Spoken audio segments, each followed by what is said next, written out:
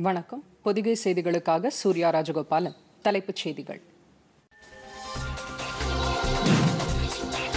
Corona தொற்று தொடர்பான நடவடிக்கைகளுக்கு உதவும் பிரதமர் நரேந்திர மோடிக்கு ஆப்கானிஸ்தான் அதிபர் அஷ்ரப் கனி நன்றி. தாலிபானுடனான அமைதி முயற்சியிலும் இந்தியாவின் பங்களிப்புக்கு பாராட்டு.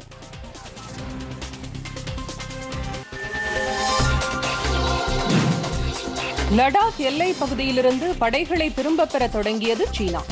தேசிய பாதுகாப்பு ஆலோசகர் அஜித் தோவல் சீன அமைச்சருடன் நடத்திய பேச்சுவார்த்தையில் உடன்பாடு.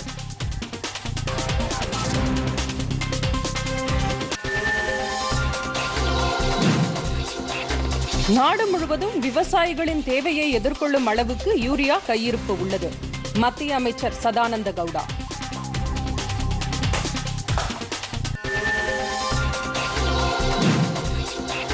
சிறு குறு மற்றும் மத்திய தொழில் நிறுவனங்களுக்கு உதவும் வகையில் உலக வங்கியுடன் $750 மில்லியன் மதிப்பில் ஒப்பந்தம் செய்து கொண்டது மத்திய அரசு.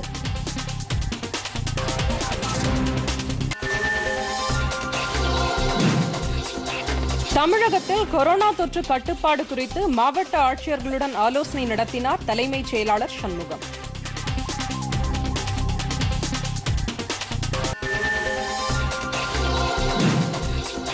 அமெரிக்காவிற்கும் உலக நாடுகளுக்கும் மிகப்பெரிய பாதிப்பை சீனா ஏற்படுத்தியது. அதிபர் டிரம்ப் மீண்டும் குற்றச்சாட்டு.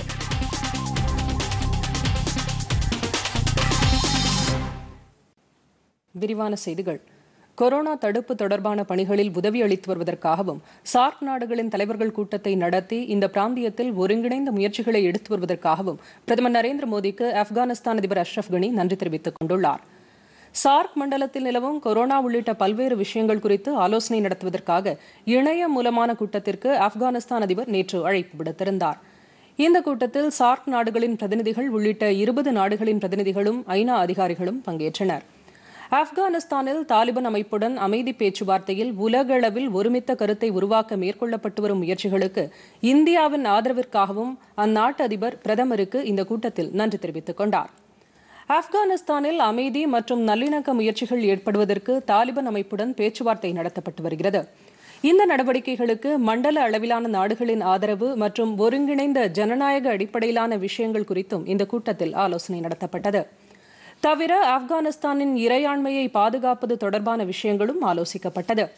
ஆப்கானிஸ்தானின் முன்னேற்றத்தில் முக்கிய பங்குதாரராக திகழும் இந்தியா அந்நாட்டிற்கு $3 மில்லியன் உதவி அளித்திருப்பது தொடர்பாகவும் ஆப்கானிஸ்தானின் அமைதி நடவடிக்கைகளுக்கு இந்தியா தொடர்ந்து உதவி அளித்து வருவதற்கும் அந்நாட்டு அதிபர் அஷ்ரப் கனி தமது நன்றியை தெரிவித்துக் கொண்டார்.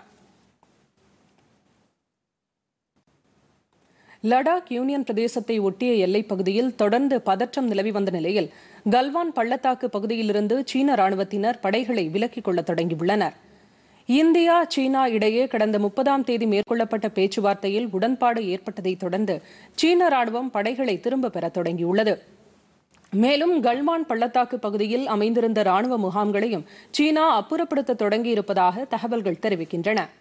இந்தியாவின் தேசிய பாதுகாப்பு ஆலோசகர் அஜித் தோவல் நேற்று சீன வெளியுறவு அமைச்சர் வாங் யி உடன் தொலைபேசி மூலம் நடத்திய பேச்சுவார்த்தைகளுக்கு பின்னர் படைகளை திரும்பப் பெறும் நடவடிக்கையை இரு நாடுகளும் மேற்கொண்டுள்ளன. இந்த பேச்சுவார்த்தை திறந்த மனதுடன் அமைந்ததாகவும் எல்லை பிரச்சினை பற்றிய சமீபத்திய நிகழ்வுகள் குறித்து விரிவாக விவாதிக்கப்பட்டதாகவும் இந்திய வெளியுறவுத்துறை தெரிவித்துள்ளது. இந்திய சீன எல்லையில் பதற்றத்தை தணித்து அமைதியை நிலைநாட்டும் வகையில் இருதரப்பிலும் படைகளை திரும்பப் பெறும் நடவடிக்கையை விரைந்து மேற்கொள்வது என்று இந்த பேச்சுவார்த்தையில் முடிவு செய்யப்பட்டதாக கூறப்பட்டுள்ளது. படிப்படியாக படைகளை திரும்பப் பெறுவது என்றும் எல்லையில் முன்பிருந்த நிலையை தொடர்வது என்றும் தனிப்பட்ட முறையில் எல்லையை மாற்ற இருதரப்பும் முயற்சிக்க கூடாது எனவும் முடிவு செய்யப்பட்டதாக வெளியுறவுத்துறை தெரிவித்துள்ளது. இருதரப்பு உறவு சீராக இருக்க வேண்டுமெனில் எல்லைப் பகுதியில் அமைதியும் சமாதானமும் நிலவ வேண்டியது அவசியம் என்று இருதரப்பிலும் ஒப்புக்கொள்ளப்பட்டதாகவும் வெளியுறவுத்துறை தெரிவித்துள்ளது. இந்த பேச்சுவார்த்தைகளை இருதரப்பிலும் தொடர்ந்து மேற்கொள்வதுடன் கருத்து வேறுபாடுகள் பிரச்சனையாக மாற அனுமதிக்கக்கூடாது என்றும் ஒப்புக்கொள்ளப்பட்டுள்ளது. கிழக்கு லடாக் பகுதியில் உள்ள கல்வான் பள்ளத்தாக்கு பகுதியை ஆக்கிரமிக்க முயன்ற சீன ராணுவத்தை தடுக்க முயன்ற போது இரு நாட்டு படைகளுக்கிடையே ஏற்பட்ட மோதலில் இந்திய ராணுவ வீரர்கள் 20 பேர் வீரமரணம் அடைந்தனர். சீன ராணுவ தரப்பிலும் 35க்கும் மேற்பட்டோர் பலியானதாகவும் ஏராளமானோர் காயமடைந்ததாகவும் அந்நாட்டு அரசு ஏற்கனவே தெரிவித்தது. இந்த நிலையில் இருதரப்பும் அமைதியை பராமரிக்க முடிவு செய்திருப்பது குறிப்பிடத்தக்கது. நாடு முழுவதும் தற்போதைய கரீஃப் பருவ காலத்தில் உரத் தட்டுப்பாடு ஏதும் இல்லை என்று மத்திய ரசாயன மற்றும் உரங்கள் துறை அமைச்சர் சதானந்த கவுடா தெரிவித்துள்ளார். இந்த பருவ காலத்தை கருத்தில் கொண்டு மாநில அரசுகளுடன் ஆலோசனை நடத்தப்பட்டு போதிய அளவு உரங்கள் கையிருப்பில் வைக்கப்பட்டுள்ளதாக புதுதில்லியில் தம்மை சந்தித்த மத்திய பிரதேச முதலமைச்சர் சிவராஜ் சிங் சௌஹானிடம் அமைச்சர் தெரிவித்தார். மத்திய பிரதேச மாநில அரசின் தேவைக்கு ஏற்ப யூரியா உரம் இருப்பில் உள்ளதாக அமைச்சர் சதானந்த கவுடா அப்போது உறுதியளித்தார். தமது மாநிலத்தில் இதுவரை உரத் தட்டுப்பாடு இல்லை என்றாலும் தற்போதைய பருவமழை காலத்தில் யூரியாவின் தேவை அதிகரித்துள்ளதாகவும் கடந்த ஆண்டை காட்டிலும் 47% அளவிற்கு கூடுதல் உரம் தேவைப்படுவதாகவும் சிவராஜ் சிங் சௌஹான் தெரிவித்தார். இதனை கருத்தில் கொண்டு மத்திய பிரதேச மாநிலத்திற்கு கூடுதல் உரம் ஒதுக்கீடு செய்ய வேண்டும் என்று மத்திய அமைச்சரை அவர் கேட்டுக் கொண்டார். இதற்கு பதிலளித்த மத்திய அமைச்சர், நாடு முழுவதும் உரத்தின் தேவை மற்றும் நிலைமையை மத்திய உரத்துறை தொடர்ந்து கண்காணித்து வருவதாகவும் கரீஃப் பருவ காலத்தில் விவசாயிகளின் தேவையை எதிர்கொள்ளக்கூடிய அளவுக்கு யூரியா உரம் வழங்குவதற்கு அரசு உறுதி மேற்கொண்டுள்ளதாகவும் குறிப்பிட்டார். பல்கலைக்கழகங்கள் மற்றும் கல்வி நிறுவனங்கள் பருவத் தேர்வுகளை நடத்துவதற்கு மத்திய உள்துறை அமைச்சகம் அனுமதி வழங்கியுள்ளது. இது தொடர்பாக மத்திய உயர்கல்வித்துறை செயலாளர் பல்கலைக்கழகங்களுக்கு எழுதியுள்ள கடிதத்தில், பல்கலைக்கழக மானியக் குழுவின் வழிமுறைகளின் அடிப்படையில் கல்வியாண்டு அட்டவணைப்படி தேர்வுகளை நடத்த வேண்டியது கட்டாயம் என்று தெரிவிக்கப்பட்டுள்ளது. மத்திய சுகாதாரம் மற்றும் குடும்ப நல அமைச்சகத்தால் அனுமதிக்கப்பட்ட விதிமுறைகளை பின்பற்றி பல்கலைக்கழகங்கள் இறுதி பருவத் தேர்வுகளை நடத்த வேண்டும் என அந்த கடிதத்தில் கூறப்பட்டுள்ளது.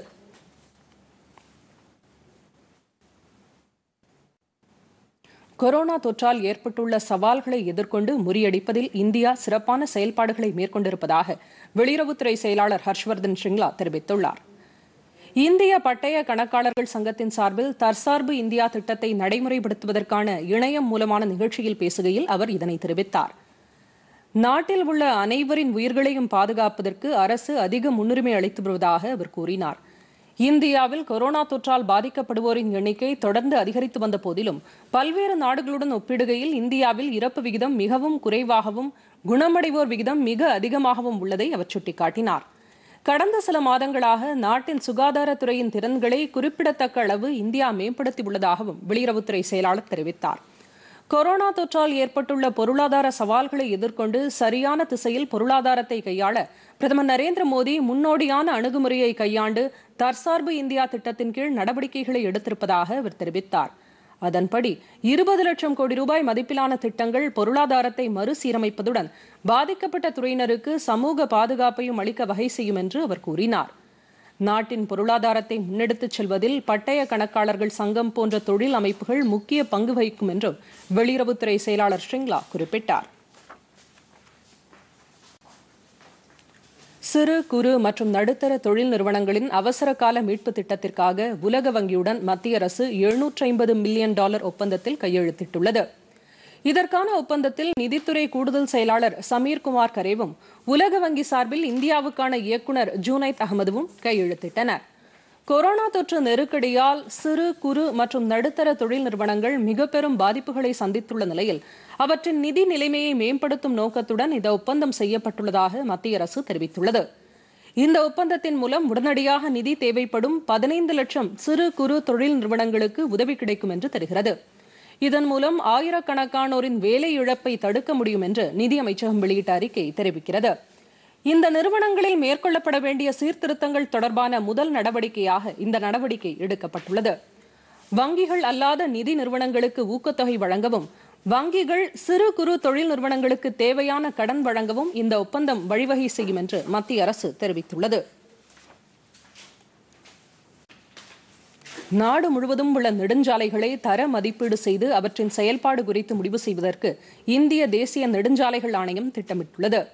மத்திய சாலை போக்குவரத்து மற்றும் நெடுஞ்சாலைகள் அமைச்சகத்தின் கீழ் செயல்படும் இந்த ஆணையம் எந்தெந்த நெடுஞ்சாலைகளில் மாற்றங்கள் தேவைப்படுகிறதோ அதனை மேற்கொண்டு சாலைகளின் தரத்தை மேம்படுத்தி இந்த சாலைகளை பயன்படுத்துவோருக்கு உயர்தர சேவையை வழங்கும் நோக்கில் இந்த முடிவை எடுத்துள்ளது. பல்வேறு சர்வதேச நடைமுறைகள் மற்றும் ஆய்வுகளின் அடிப்படையில் இந்த இந்திய நெடுஞ்சாலைகளின் தரம் குறித்து மதிப்பீடு செய்யப்பட உள்ளது. நெடுஞ்சாலையின் தரம், பாதுகாப்பு மற்றும் பயணிகளுக்கான சேவைகள் என்ற 3 முக்கிய அம்சங்களின் அடிப்படையில் தரம் பிரிக்கப்பட்டு மதிப்பீடு செய்யப்படும் என்று நெடுஞ்சாலை ஆணையம் தெரிவித்துள்ளது. இந்த மதிப்பீட்டின் அடிப்படையில் ஒருங்கிணைந்து ஆய்வு செய்யப்பட்டு ஒட்டுமொத்த சேவை தரத்தை மேம்படுத்த முடிவு செய்யப்பட்டுள்ளது. நெடுஞ்சாலைகளில் வாகனங்களின் வேகம் கட்டுப்பாடு, சுங்கச்சாவடிகளில் வாகனங்களுக்கான நேரம், சாலைகளில் வைக்கப்பட்டுள்ள வழிகாட்டு சின்னங்கள், விபத்து நிகழும் விதம் போன்றவற்றின் அடிப்படையில் இந்த மதிப்பீடு இருக்கும் என்று தேசிய நெடுஞ்சாலைகள் ஆணையம் தெரிவித்துள்ளது. பாதுகாப்புத்துறை தொடர்பான நாடாளுமன்ற நிலைக்குழு கூட்டம் எதிலுமே காங்கிரஸ் கட்சியின் முன்னாள் தலைவரும் எம்பியுமான ராகுல் காந்தி பங்கேற்காதது குறித்து பிஜேபி குறை கூறியுள்ளது. இது தொடர்பாக பிஜேபி தேசிய தலைவர் ஜே.பி. நட்டா புதுதில்லியில் கூறுகையில், ராகுல் காந்தியின் இந்த செயல் மூலம் நாட்டின் நம்பிக்கையை அவர் சிதைத்து வருவதாக குறிப்பிட்டுள்ளார். நமது பாதுகாப்பு படையினரின் துணிச்சல் குறித்து கேள்வி எழுப்பி வரும் ராகுல் காந்தி பொறுப்பான எதிர்க்கட்சித் தலைவர் என்ற நிலையிலிருந்து தவறிவிட்டதாக அவர் குறிப்பிட்டார். பிஜேபி செய்தி தொடர்பாளர் ஜி.வி.எல். நரசிம்மராவ் இதுகுறித்து கூறுகையில், 11 முறை நடைபெற்றுள்ள பாதுகாப்புத்துறை நாடாளுமன்ற நிலைக்குழு கூட்டத்தில் ஒன்றில் கூட ராகுல் காந்தி பங்கேற்கவில்லை என குறை கூறியுள்ளார். இதற்கான விளக்கத்தை அவர் அளிக்க வேண்டும் என்றும் நரசிம்மராவ் குறிப்பிட்டுள்ளார். முன்னதாக ராகுல் காந்தி தமது ட்விட்டர் பதிவில் கொரோனா தொற்று பாதிப்பை தடுக்க மத்திய அரசு தவறிவிட்டதாக குறை கூறியிருந்தார். மேலும் லடாக் எல்லையில் இந்திய சீன ராணுவத்தினரிடையே ஏற்பட்ட மோதலை தொடர்ந்து சீன ஆக்கிரமிப்பு குறித்தும் அவர் அண்மையில் கேள்வி எழுப்பியிருந்தது குறிப்பிடத்தக்கது. நாட்டின் பல்வேறு பகுதிகளிலும் அண்மையில் மின்னல் தாக்கி பலர் உயிரிழந்த சம்பவத்தை தொடர்ந்து மின்னல் மற்றும் அது தொடர்பான முன்னெச்சரிக்கை நடவடிக்கைகள் குறித்து மக்களிடையே விழிப்புணர்வை ஏற்படுத்த வேண்டியது அவசியம் என தேசிய பேரிடர் மேலாண்மை ஆணையம் வலியுறுத்தியுள்ளது. மின்னல் போன்ற சம்பவங்கள் நிகழும் போது அதனை தவிர்க்க மக்கள் என்ன செய்ய வேண்டும் என்பது குறித்தும் விழிப்புணர்வு ஏற்படுத்தப்பட வேண்டும் என அந்த ஆணையத்தின் உறுப்பினர் கிருஷ்ணா வத்சா செய்தியாளர்களுக்கு அளித்த பேட்டியில் தெரிவித்தார். மக்கள் அதுபோன்ற தருணங்களில் பாதுகாப்பை பின்பற்ற வேண்டும் என்றும், மின்னல் ஏற்படும் போது வயல்களில் நிற்பதை தவிர்த்து கட்டடத்தின் உள்புறமோ அல்லது பாதுகாப்பான இடத்திற்கோ செல்ல வேண்டும் என்றும் அவர் குறிப்பிட்டார். வருமான வரித்துறையுடன் சுங்கத்துறையை இணைக்கும் திட்டம் ஏதும் மத்திய அரசின் பரிசீலனையில் இல்லை என நிதி அமைச்சகம் தெரிவித்துள்ளது. இது தொடர்பாக வெளியான செய்திகளுக்கு விளக்கம் அளித்து நிதி அமைச்சகம் வெளியிட்டுள்ள அறிக்கையில், வரி சீர்திருத்தம் தொடர்பாக அமைக்கப்பட்ட பார்த்தசாரதி குழு கடந்த 2016ஆம் ஆண்டு அளித்த அறிக்கையில் மத்திய நேரடி வரிகள் வாரியத்தை மறைமுக வரிகள் மற்றும் சுங்க வரிகள் வாரியத்துடன் இணைக்க வேண்டும் என்று பரிந்துரைக்கப்பட்டதாக தெரிவிக்கப்பட்டுள்ளது. ஆனால் இந்த பரிந்துரையை விரிவாக பரிசீலித்த மத்திய அரசு அதனை ஏற்றுக்கொள்ளவில்லை என்றும் நிதியமைச்சகம் கூறியுள்ளது. எனவே வருமான வரித்துறையுடன் சுங்க வரிகள் வாரியத்தை இணைக்கும் திட்டம் எதுவும் அரசிடம் தற்போதைக்கு இல்லை எனவும் அதில் கூறப்பட்டுள்ளது. அரசின் இந்த முடிவு நாடாளுமன்றத்திலும் மத்திய நிதியமைச்சகத்தின் வருவாய்த்துறை இணையதளத்திலும் இடம்பெற்றுள்ளதாகவும் அந்த அறிக்கையில் தெரிவிக்கப்பட்டுள்ளது. இந்திய இந்தோனேஷிய நாடுகளின் கடலோர பாதுகாப்பு படையினரிடையே ஒருங்கிணைந்த பங்களிப்புக்கு வகை செய்யும் புரிந்துணர்வு ஒப்பந்தத்தில் இரு நாடுகளும் கையெழுத்திட்டுள்ளன. கடலோர பாதுகாப்பு சட்டங்களை உறுதியுடன் நடைமுறைப்படுத்தவும், கடலோர பகுதிகளில் தேடுதல் மற்றும் மீட்பு நடவடிக்கைகளிலும் கடல்சார் மாசு தொடர்பான நடவடிக்கைகளில் இரு நாடுகளும் இணைந்து செயல்படுவதற்கும் இந்த ஒப்பந்தம் வகை செய்கிறது. இரு நாடுகளுக்கும் இடையே கடல்சார் குற்றங்களை முறியடிக்கவும் அவை தொடர்பான தகவல்களை பரிமாறிக்கொள்ளவும் ஒப்பந்தத்தில் வகை செய்யப்பட்டுள்ளது. கடல் பகுதிகளில் இரு நாடுகளின் கடலோர பாதுகாப்பு படையினர் இணைந்து தேடுதல் மற்றும் மீட்பு நடவடிக்கைகளை மேற்கொள்ளவும் இந்த புரிந்துணர்வு ஒப்பந்தம் வழிவகை செய்வதாக மத்திய அரசு தெரிவித்துள்ளது. கொரோனா நோயாளிகளுக்கு சிகிச்சை அளிக்கும் சுகாதார பணியாளர்களுக்கான நானோ பதிவுடன் கூடிய ஃபில்டரை சென்னை இந்திய தொழில்நுட்ப கழகமான IIT ஆராய்ச்சியாளர்கள் வடிவமைத்துள்ளனர். இந்த பாதுகாப்பு முக கவசமானது சுகாதாரத்தை பேணி காப்பதுடன் பொது இடங்களில் சுகாதார பணியாளர்கள் செல்லும் போது மிக நுண்ணிய காற்று மாசையும் கட்டுப்படுத்தக்கூடிய வகையில் உருவாக்கப்பட்டுள்ளதாக தெரிவிக்கப்பட்டுள்ளது. இந்த ஆராய்ச்சி திட்டத்திற்கு பாதுகாப்பு ஆராய்ச்சி மேம்பாட்டு நிறுவனமான DRDO நிதியுதவி வழங்கியுள்ளது. தற்போதைய கொரோனா தொற்று நெருக்கடியான சூழலில் இத்தகைய பாதுகாப்பு கவசம் மிகவும் அவசியம் என்பதை கருத்தில் கொண்டு இந்த ஃபில்டர் உருவாக்கப்பட்டுள்ளதாக தெரிவிக்கப்பட்டுள்ளது. நைலான் அடிப்படையிலான பாலிமர் பூச்சியுடன் கூடிய செல்லுலாஸ் காகிதம் மற்றும் மின்னணு நடைமுறையுடன் இது உருவாக்கப்பட்டிருப்பதாக IIT ஆராய்ச்சியாளர்கள் தெரிவித்துள்ளனர். நாட்டில் இதுவரை 1,01,35,525 கொரோனா பரிசோதனைகள் மேற்கொள்ளப்பட்டுள்ளதாக இந்திய மருத்துவ ஆராய்ச்சி குழுமம் தெரிவித்துள்ளது. சிகிச்சைக்கு பின் 4,24,433 பேர் குணமடைந்துள்ளதாக மத்திய சுகாதாரத்துறை அமைச்சகம் கூறியுள்ளது.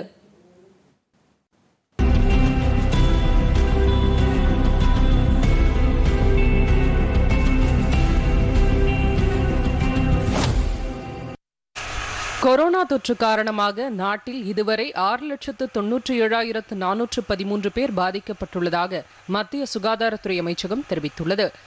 அதிகபட்சமாக மகாராஷ்டிர மாநிலத்தில் 2,06,619 பேர் பாதிக்கப்பட்டு 8,822 பேர் உயிரிழந்தனர். 1,11,740 பேர் குணமடைந்துள்ளனர். தலைநகர் தில்லியில் 99,444 பேர் பாதிக்கப்பட்டு 3,067 பேர் உயிரிழந்தனர். 71,339 பேர் குணமடைந்துள்ளனர். குஜராத்தில் 36,037 பேர் பாதிக்கப்பட்டு 1,943 பேர் உயிரிழந்தனர். 25,892 பேர் குணமடைந்துள்ளனர். உத்தரப்பிரதேசத்தில் 27,707 பேர் பாதிக்கப்பட்டு 785 பேர் உயிரிழந்தனர். 18,761 பேர் குணமடைந்துள்ளனர். மேற்கு வங்கத்தில் 22,126 பேர் பாதிக்கப்பட்டு 757 பேர் உயிரிழந்தனர். 14,711 பேர் குணமடைந்துள்ளனர். மத்திய பிரதேசத்தில் 14,930 பேர் பாதிக்கப்பட்டு 608 பேர் உயிரிழந்தனர். 11,411 பேர் குணமடைந்துள்ளனர். நாடு முழுவதும் 19,693 பேர் கொரோனா தொற்றால் இதுவரை உயிரிழந்ததாகவும் மத்திய சுகாதாரத்துறை அமைச்சகம் தெரிவித்துள்ளது. இதற்கிடையே தமிழகத்தில் நேற்று 3,827 பேருக்கு கொரோனா தொற்று உறுதி செய்யப்பட்டுள்ளது. சென்னையில் மட்டும் 1,747 பேருக்கு தொற்று கண்டறியப்பட்டுள்ளதாக மாநில மக்கள் நல்வாழ்வுத்துறை வெளியிட்டுள்ள செய்திக்குறிப்பில் தெரிவிக்கப்பட்டுள்ளது. இதன் மூலம் மாநிலத்தில் ஒட்டுமொத்த பாதிப்பு எண்ணிக்கை 1,14,978 அதிகரித்துள்ளது. மேலும் 3,793 பேர் குணமடைந்துள்ள நிலையில் ஒட்டுமொத்தமாக குணமடைந்தவர்களின் எண்ணிக்கை 66,571 உள்ளது. மேலும் 61 பேர் உயிரிழந்த நிலையில் அதன் எண்ணிக்கையும் 1,571 உயர்ந்துள்ளது. புரட்சி கவிஞர் பாரதிதாசன் மகனும் முதுபெரும் தமிழறிஞருமான மன்னர் மன்னன் மறைவுக்கு முதலமைச்சர் எடப்பாடி பழனிசாமி இரங்கல் தெரிவித்துள்ளார். இதுகுறித்து அவர் வெளியிட்டுள்ள அறிக்கையில் தமிழக அரசின் திருவிக விருது, கலைமாமணி விருது, புதுச்சேரி அரசின் தமிழ் மாமணி விருது உள்ளிட்ட பல்வேறு விருதுகளை பெற்ற மன்னர் மன்னன் 50க்கும் மேற்பட்ட புத்தகங்களை எழுதி சிறந்த எழுத்தாளராகவும் பேச்சாளராகவும் திகழ்ந்தார் என்று குறிப்பிட்டுள்ளார். அவரை இழந்து வாடும் குடும்பத்தினருக்கும் தமிழறிஞர்களுக்கும் ஆழ்ந்த இரங்கலையும் அனுதாபங்களையும் தெரிவித்துக் கொள்வதாக முதலமைச்சர் அதில் கூறியுள்ளார்.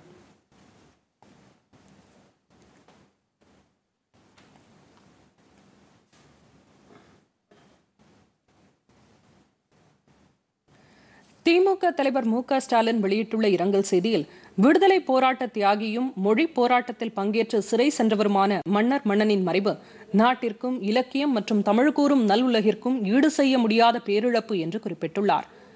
அவரது குடும்பத்தினர், இலக்கிய ஆர்வலர்கள் மற்றும் கவிஞர்களுக்கு தமது ஆழ்ந்த அனுதாபத்தையும் ஆறுதலையும் தெரிவித்துக் கொள்வதாக மு.க.ஸ்டாலின் அதில் கூறியுள்ளார். சென்னை காசிமேடு உள்ளிட்ட பகுதிகளில் சமூக விலகலுடன் கூடிய மீன் கடைகள் அமைப்பது தொடர்பாக மாநில மீன்வளத்துறை அமைச்சர் டி. ஜெயக்குமார் தலைமையில் சென்னை மாநகராட்சி கட்டடத்தில் ஆலோசனைக் கூட்டம் நடைபெற்றது. இக்கூட்டத்திற்கு பின் செய்தியாளர்களிடம் பேசிய அவர், மண்டல துணை பொறியாளர் தலைமையில் ஒவ்வொரு மீன் சந்தைக்கும் ஒரு குழு அமைக்கப்பட்டு பாதுகாப்பான முறையில் மீன் விற்பனை நடைபெற நடவடிக்கை மேற்கொள்ளப்பட்டுள்ளதாக கூறினார். மீனவ பிரதிநிதிகளுடன் ஆலோசிக்கப்பட்டு அவர்களின் கோரிக்கைகள் குறித்து இக்கூட்டத்தில் கேட்கப்பட்டதாக அமைச்சர் ஜெயக்குமார் தெரிவித்தார்.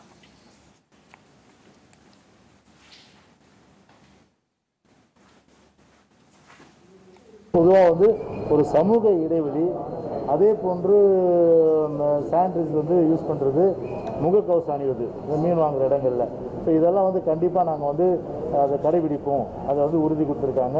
அது மட்டும் இல்லாமல் ஒவ்வொரு மார்க்கெட்லேயும் ஒரு ஏஇ தலைமையில் ஏற்கனவே சென்னை மாநகராட்சியை பொறுத்தவரை ஒரு புது முயற்சியாக ஒரு மைக்ரோ அளவில் கான்செப்ட் பண்ணுறதுக்காக ஒரு ஏஇ தலைமையில் ஒரு குழு அமைத்து அந்த குழு ஒவ்வொரு நாள் மாலை நேரங்களில் அது விவாதித்து என்னென்ன கண்டெய்ன்மெண்ட் ஏரியாவில் பண்ணோம், ஸோ இந்த நோய் தொற்று பரவாமல் இருக்கிறதுக்கு என்ன நடவடிக்கை எடுக்குன்னு சொல்லிட்டு எடுத்த முயற்சிக்கு நல்ல பலன் கிடைத்தது. ஸோ ஒவ்வொரு அறிவுரைகளும் கண்டிப்பாக கடைபிடிப்பதாக அவர்கள் உறுதி கொடுத்துருக்காங்க. ஸோ அந்த உறுதியின் அடிப்படையில் நிச்சயமாக அவங்க வாழ்வாதாரம் பாதிக்காமல் இருக்கிறதுக்கு வேண்டிய நடவடிக்கை அரசு எடுத்துக்கொண்டிருக்கிறது. தமிழகத்தில் கொரோனா தொற்றை விரைந்து கட்டுப்படுத்துவது குறித்து தலைமைச் செயலாளர் சண்முகம் நேற்று 15 மாவட்ட ஆட்சியர்களுடன் ஆலோசனை நடத்தினார். காணொலி காட்சி மூலம் நடைபெற்ற இந்த ஆலோசனையில் மாவட்டங்களில் கொரோனா தொற்று பரவலை கட்டுப்படுத்த மேற்கொள்ளப்பட்டு வரும் நடவடிக்கைகள், பாதிக்கப்பட்டோருக்கான சிகிச்சை வசதிகள், மருத்துவமனைகளில் மேற்கொள்ளப்பட்டு வரும் கட்டமைப்பு மேம்பாட்டுப் பணிகள் உள்ளிட்ட பல்வேறு அம்சங்கள் குறித்து தலைமைச் செயலாளர் கேட்டறிந்தார். மேலும் ஊரடங்கு முழுமையாக கடைபிடிக்கப்படுவது, சமூக இடைவெளியை பின்பற்றுவது மற்றும் முகக்கவசம் அணிவது உள்ளிட்ட விவரங்களையும் தலைமைச் செயலாளர் கேட்டறிந்ததாக தகவல்கள் தெரிவிக்கின்றன. இந்த ஆலோசனையின் போது காவல்துறை தலைமை இயக்குநர் ஜே.கே. திரிபாதி, வருவாய் மற்றும் பேரிடர் மேலாண்மைத்துறை கூடுதல் தலைமைச் செயலாளர் அதுல்ய மிஸ்ரா, வருவாய் நிர்வாக ஆணையர் பனீந்திர ரெட்டி, பொதுத்துறை முதன்மை செயலாளர் பி. செந்தில்குமார் மற்றும் உயர் அலுவலர்களும் கலந்து கொண்டனர். புதுச்சேரியில் நேற்று 65 பேருக்கு கொரோனா தொற்று கண்டறியப்பட்டதாகவும், இதன் மூலம் பாதிக்கப்பட்டோரின் எண்ணிக்கை 1009 உயர்ந்துள்ளது என்றும் சுகாதாரத்துறை அமைச்சர் மல்லாடி கிருஷ்ணாராவ் கூறியுள்ளார். இதுகுறித்து செய்தியாளர்களிடம் பேசிய அவர், இதில் 14 பேர் உயிரிழந்ததாகவும் 480 பேர் குணமடைந்துள்ளதாகவும் தெரிவித்துள்ளார். நேற்று மட்டும் 502 பேருக்கு கொரோனா பரிசோதனை மேற்கொள்ளப்பட்டதாக அவர் கூறினார். இதில் புதுச்சேரியைச் சேர்ந்த 62 பேரும், காரைக்கால், மாஹி, ஏனாம் பகுதியைச் சேர்ந்த தலா ஒருவரும் அடங்குவர் என்று அமைச்சர் மல்லாடி கிருஷ்ணாராவ் தெரிவித்தார். தூத்துக்குடி மாவட்டம் சாத்தான்குளத்தில் தந்தை, மகன் ஆகியோர் உயிரிழந்த வழக்கில் காவல் நிலையத்தில் பணியாற்றிய தலைமை காவலர் பியூலா, சிறப்பு உதவி ஆய்வாளர் பால்துரை உள்ளிட்ட 10 பேர் சிபிசிஐடி விசாரணையில் ஆஜராகி வாக்குமூலம் அளித்தனர். முன்னதாக நேற்று முன்தினம் உயிரிழந்த பெனிக்ஸ் நண்பர்கள் 5 பேரிடமும் விசாரணை நடைபெற்றது. இவ்வழக்கில் ஆய்வாளர்கள், 2 உதவி ஆய்வாளர்கள் மற்றும் காவலர்கள் உள்ளிட்ட 5 பேர் கைது செய்யப்பட்டு சிறையில் அடைக்கப்பட்டுள்ளனர். இதைத் தொடர்ந்து சிபிசிஐடி காவல்துறையினர் சாட்சிகளிடம் தொடர்ந்து விசாரணை மேற்கொண்டு வருகின்றனர்.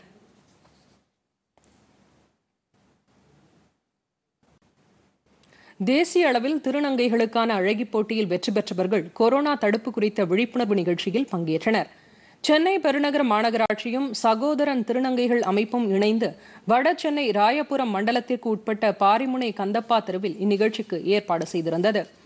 இந்நிகழ்ச்சியில் கொரோனா பாதிப்பிலிருந்து விடுபட கடைபிடிக்க வேண்டிய முறைகளான கை கழுவுதல், கபசுர குடிநீர் குடித்தல், சமூக இடைவெளியை பின்பற்றுதல் உள்ளிட்ட வாசகங்கள் அடங்கிய பட்டை அணிந்து திருநங்கைகள் பொதுமக்களிடையே விழிப்புணர்வை ஏற்படுத்தினார்கள்.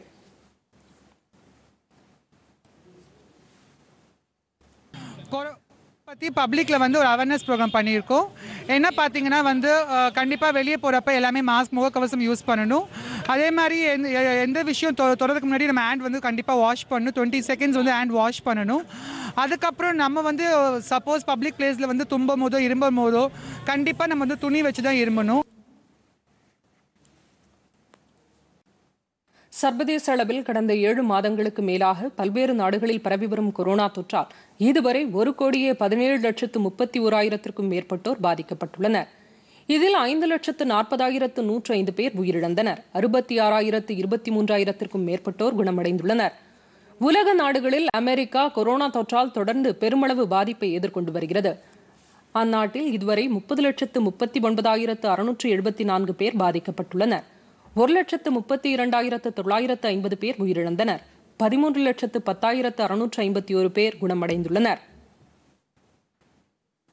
பிரேசிலில் 16,26,071 பேர் பாதிக்கப்பட்டு 65,556 பேர் உயிரிழந்தனர். 9,78,615 பேர் குணமடைந்துள்ளனர். ரஷ்யாவில் 6,87,862 பேர் கொரோனா தொற்றால் பாதிக்கப்பட்டுள்ளனர். அங்கு இதுவரை 10,296 பேர் உயிரிழந்தனர். 4,54,329 பேர் குணமடைந்துள்ளனர். பெரு நாட்டில் 3,05,703 பேர் பாதிக்கப்பட்டு 10,772 பேர் உயிரிழந்தனர். 1,97,619 பேர் குணமடைந்துள்ளனர். ஸ்பெயின் நாட்டில் 2,98,869 பேர் பாதிக்கப்பட்டு 28,388 பேர் உயிரிழந்தனர். இங்கிலாந்தில் 2,85,416 பேர் கொரோனா தொற்றால் பாதிக்கப்பட்டுள்ளனர். 44,220 பேர் தொற்றால் உயிரிழந்துள்ளனர்.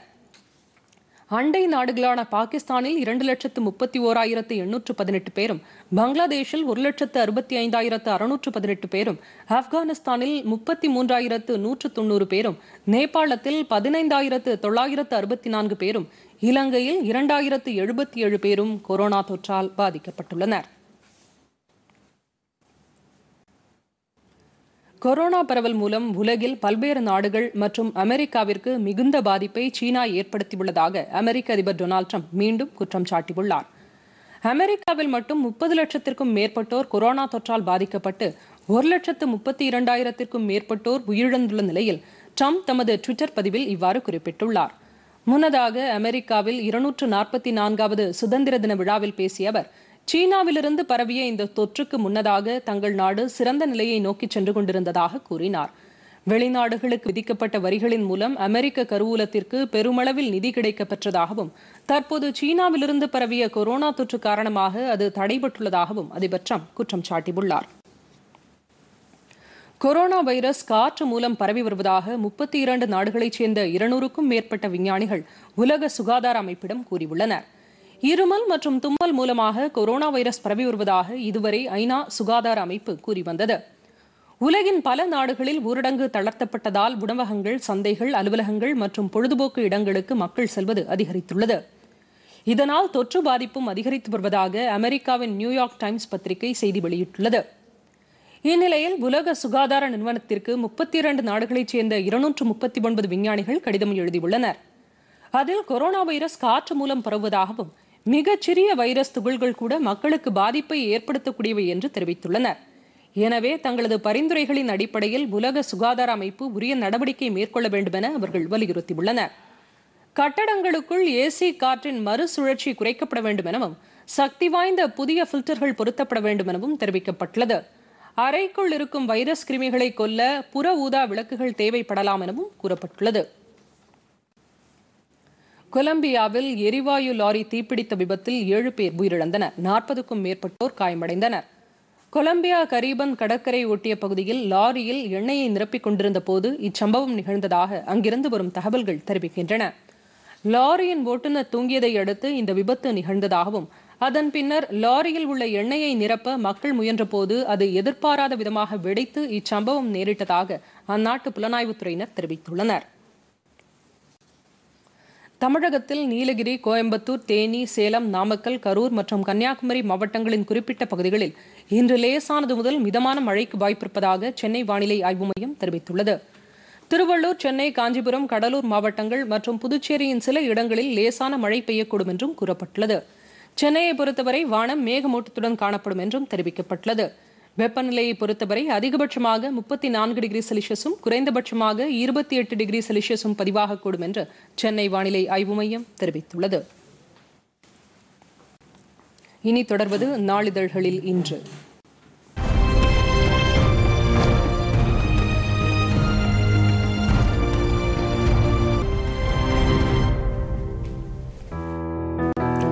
பதினொன்று மற்றும் 12ஆம் வகுப்புகளுக்கு புதிய பாடத்திட்ட முறை ரத்து. பழைய பாடத்திட்டமே தொடரும். தமிழக அரசு அறிவிப்பு தினத்தந்தி. சென்னை பெரம்பூரில் உள்ள ICF தொழிற்சாலை கடந்த ஆண்டில் 4200 ரயில் பெட்டிகள் தயாரித்து சாதனை. தினமணி. சென்னை உள்ளிட்ட 4 மாவட்டங்களில் முழு ஊரடங்கு தளர்வு.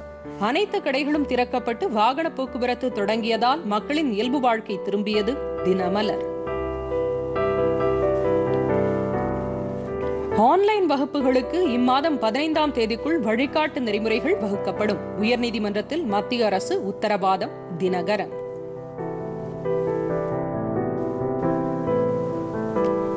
முந்தைய கட்டண அடிப்படையில் புதிய மின் கட்டணம் கணக்கீடு. நீதிமன்றத்தில் தமிழக அரசு தகவல். இந்து தமிழ் திசை.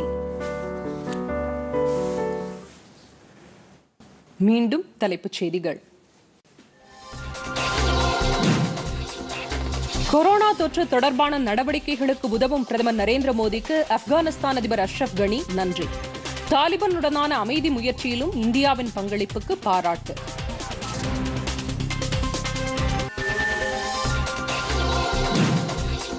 லடாக் எல்லைப் பகுதியிலிருந்து படைகளை திரும்பப் பெற தொடங்கியது சீனா. தேசிய பாதுகாப்பு ஆலோசகர் அஜித் தோவல் சீன அமைச்சருடன் நடத்திய பேச்சுவார்த்தையில் உடன்பாடு.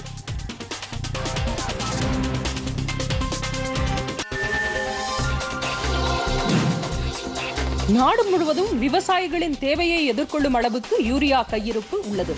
மத்திய அமைச்சர் சதானந்த கவுடா.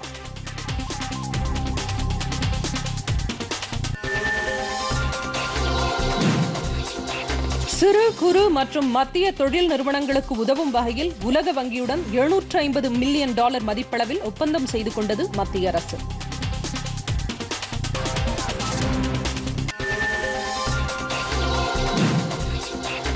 தமிழகத்தில் கொரோனா தொற்று கட்டுப்பாடு குறித்து மாவட்ட ஆட்சியர்களுடன் ஆலோசனை நடத்தினார் தலைமைச் செயலாளர் சண்முகம்.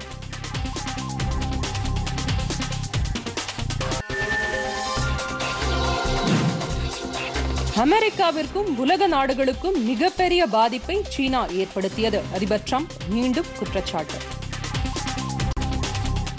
பொதிகை செய்திகளை யூடியூபில் தமிழ் நியூஸ் தூர்தர்ஷன் என்ற சேனலிலும், முகநூலில் டிடி பொதிகை நியூஸ் என்ற பக்கத்திலும், ட்விட்டரில் டிடி நியூஸ் சென்னை என்ற பக்கத்திலும், இன்ஸ்டாகிராமில் டிடி பொதிகை நியூஸ் என்ற பக்கத்திலும் காணலாம்.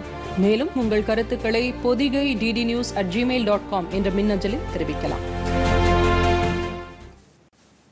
இத்துடன் இந்த செய்தி அறிக்கை நிறைவு பெற்றது. மீண்டும் செய்திகள் காலை 11 மணிக்கு. வணக்கம்.